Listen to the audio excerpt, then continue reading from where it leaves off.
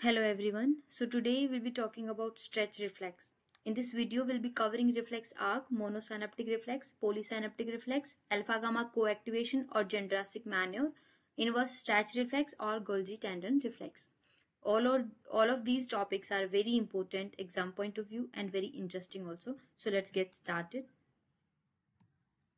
Okay, so to know this video completely, we should know what reflex is. So reflex is an involuntary response to any stimulus, right? Whenever a stimulus is applied, automatically an involuntary response occurs. That response is called reflex.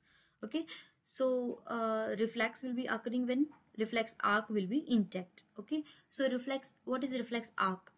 So this is reflex arc in which there are it include all the neural pathway involved, right? So how? So first of all, whenever there is any stimulus, first of all there will be receptor to sense that stimulus, right? And there will be nerve endings which carry the impulse called afferent nerve endings or afferent fibers. Okay, they enter some coordinating center. It can be any part of CNS. It can be spinal cord or it can be higher centers. Okay, from where the motor fibers emerge. And those fibers which basically carry back the impulse are efferent fibers, which basically synapse on effector. It can be a muscle group or it can be other tissues. So basically reflex arc is having the components of reflex arc are receptor, afferent, some coordinating center, efferent and effector. So this is reflex arc. Now we should know type of reflex. So basically, depending on synapse involved, reflex can be divided in two types, monosynaptic reflex and polysynaptic reflex.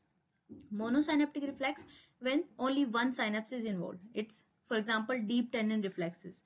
For example, knee jerk reflex, bicep jerk or tricep jerk reflex, supinator reflex. Okay, so all these are monosynaptic reflexes. Fine. Polysynaptic reflex withdrawal. For example, withdrawal reflex. Okay, so one by one we'll study both of these. So let's get started. Monosynaptic reflex first of all. So as name shows, monosynaptic.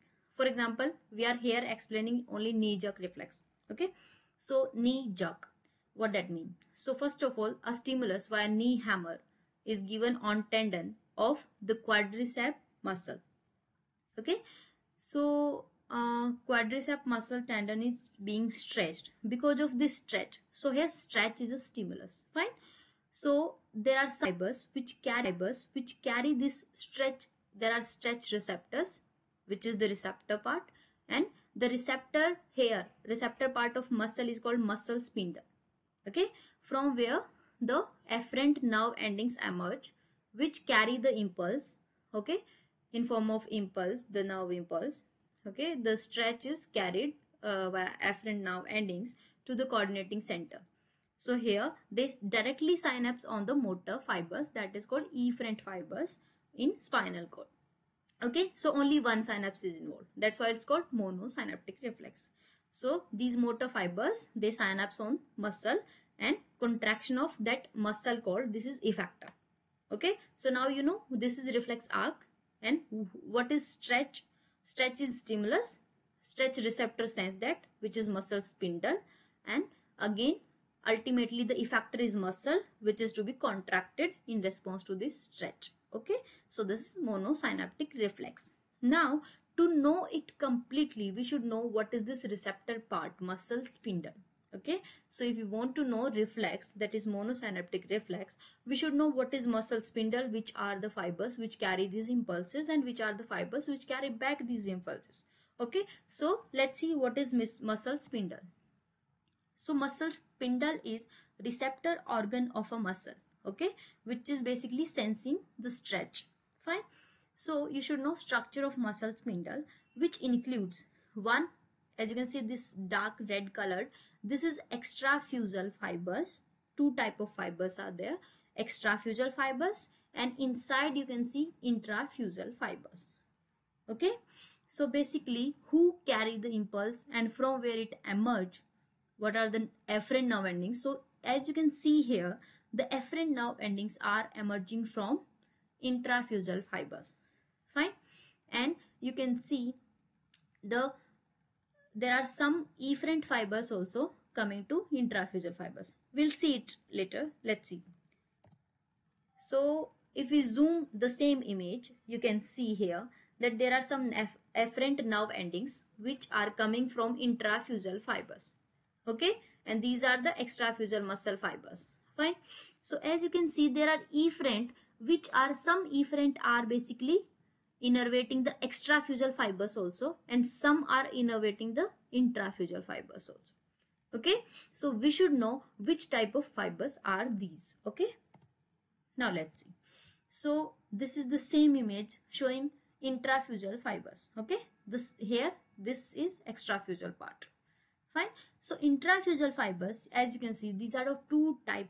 Okay, one is nuclear bag fibers, which is having a dilated portion at center, and nuclear chain tube-like, which are tube-like structures. Fine. These are two type of fiber. If you can remember, these are basically sensing two things. One is the static component of any muscle contraction, and one is dynamic component of any muscle contraction. What that mean is basically static component is when a muscle contract with a equal or regular rate of contraction, right? If the rate is not regular, irregular rate of contractions, the same difference between velocity and acceleration, the same difference is for muscle contraction, we use static and dynamic component. Okay, so nuclear chain and bag fibers are basically playing both the role. Fine. So coming to who carry the impulse, who carry the signal, that is afferent. So basically in muscle spindle, which is a receptor organ, the two type of afferents are there. One is 1A type, 1A and type 2 fiber. Okay, these two carry the impulse from muscle spindle. So the muscle spindle is a receptor, which is nothing but nuclear bag and nuclear chain fibers, and the afferent nerve endings are 1A and 2. Okay, these go to the spinal cord and synapse directly on alpha motor neuron. Fine. So basically, as you can see in the last image, so this is alpha motor neuron, which is basically synapsing on the extrafusal fiber. So how basically muscle contraction occurs is whenever there is stretch of intrafusal fibers, the afferent nerve endings, which are type A, 1A and 2 fibers, they stimulate the alpha motor neuron, which lead to contraction of extrafusal fibers. Okay, so this should be very clear. But along with that, so how basically muscle contraction occurs is intrafusal fibers. What is the stimulus here? It's stretch. Okay, and because of this stretch stimulus, which is the stretch, it from muscle spindle, the impulse is carried by 1A and 2 fibers to coordinating center. From coordinating center, the alpha motor neuron, this alpha motor neuron is basically innervating the effector muscle, which is extrafusal fiber. So afferent from these fibers ultimately basically contract this outer layer, which is extrafusal. So in normal muscle contraction, the stretch is sensed from intrafusal and contraction of extrafusal fiber contract in normal condition. Okay, so as you can see here, there are some gamma motor ending also present, which are efferent fibers. Okay, we'll see it later, but for just monosynaptic reflex to be understood, you should know this thing, that these afferent fibers basically sense the stretch, and ultimately alpha motor neuron is stimulated, which contract extrafusal fiber. That's how muscle contraction occur. Okay, now we know there are different reflexes. When we do in practical examination, we are taught a maneuver, which is Jendrassik maneuver. So when we twist our finger, we stretch like this, or we clench the teeth. So in both of these conditions, there is Jendrassik maneuver, this is called, and alpha gamma coactivation occur, which basically increase our tension in muscle contraction. Whenever we are performing some reflexes, if we are not able to elicit those reflexes, so with these maneuver we can make the reflexes elicited. Okay, so what is that? So as I explained, there are some fibers which are the gamma motor neuron, which is supplying the intrafusal fibers. Okay, so normally as you, so in this image you should know this is spinal cord. Okay, so intraphyseal fiber, this is the muscle spindle receptor part. From muscle spindle, the green color fiber are the afferent fibers going, and it's just synapsing on the black fiber, which is the alpha motor neuron, which is going to contract the extraphyseal, right?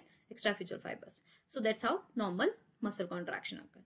Along with that, you can see a red colored now fiber, which is the gamma motor neuron, innervating the same intraphyseal fibers. So how, as you can see, the red color fibers is having innervation from descending fibers from higher centers. So normally they have some low frequency discharge, which is going to have some low frequency tone of muscle. That's how at resting condition we have tone, okay, because of this gamma motor discharge. Okay, but what is then alpha gamma co-activation? So because of these manure, Jendrassik manure, there is stimulation of higher centers, stimulation from higher centers, which is going to stimulate the gamma motor neuron. Now if gamma motor neuron is stressed or stimulated, it basically stretch the muscle, and as it stretches, there is more firing of afferent nerve endings 1A and 2, okay, which is again going to stimulate more alpha motor neuron. So in this condition, in this manner, you can see the muscle is contracted not only because of extraphyseal fibers, but along with that intraphyseal fibers also contract. So that's why the tension is more in muscle. Okay, because of this we are getting all the reflexes because of this manner, because in that condition both intra and extraphyseal fibers contracts. Normally only extraphyseal fibers contract. Okay, so that's all about alpha gamma co-activation. One more term which you should know is inverse stretch reflex. Fine, inverse stretch reflex, what is that? Is basically there are some at tendon level, Golgi tendon organ is basically innervated with 1B fiber. 1B fiber. So when it contracts is basically when muscle contracts or muscle stretches more than a level, so it contracts more than enough. Okay, the tendon are stretched. So with more stretch of tendon, 1B fibers are stimulated, which is going to inhibit the alpha motor neuron so that the muscle can be prevented from rupture. Okay, so whenever there muscle contraction, the afferent fibers via 1B fibers from Golgi tendon organ here from tendon, okay, the afferent goes to the same center, that is spinal cord, and it innervate or inhibit.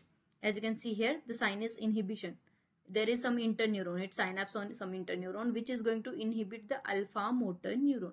Okay, so basically it inhibit alpha motor neuron, because of that muscle relax. So when muscle contracts too much, there are mechanism to relax it so that muscle rupture don't occur. Okay, so this is a protective reflex, inverse stretch reflex or Golgi tendon reflex. Okay, last is polysynaptic reflex. So polysynaptic reflex, as name shows, polysynaptic. So there are many synapses involved. Example is withdrawal reflex. Fine. So whenever we touch any hot object or any sharp object, we withdraw our hand like this because of some muscle contraction, right? So how it occur basically, normally, so afferents, how basically which are the afferent and which are the, so as you can see, the hair stimulus can be on skin or any tissue, and then it's basically synapsing on some interneuron which is going to synapse on motor neurons, and then there is some muscle contraction. Here in withdrawal reflex, you can see the muscle contraction is, it's not possible that it's only contracting only one muscle. For example, in other cases, this is only a simple withdrawal reflex. Otherwise, you can have other example. For example, one foot is basically placed accidentally placed on some sharp object. Okay, so we can fall in this condition. Fine. So stimulus from leg, it's going to synapse on some level on spinal cord. So here you can see the stimulus is going via afferent. The afferent can be cutaneous pain afferents or any afferent, which type of stimulus is involved. Okay, so it's going to synapse on various interneurons, which are going to synapse on various other alpha motor neuron. So to balance the posture, basically it not only withdraw this lag, but it activate the anti-gravity muscles and other muscles. Okay, so basically extensors are inhibited, flexors are stimulated, and on the other leg response is reverse. Extensors are stimulated and flexors are inhibited. Okay, so this is a type of polysynaptic reflex in which we can see at spinal cord level there are number of reflexes involved. So that's why it's called polysynaptic reflex. Okay, all the posture maintenance reflexes, withdrawal reflexes are polysynaptic reflex. Okay, so we have covered all the reflexes part, not practical, only theoretical part. Inverse stretch reflex, the monosynaptic and polysynaptic reflex, alpha gamma coactivation. So that's all for today. Thanks for watching. If you have any query, you can mail me. Thank you so much.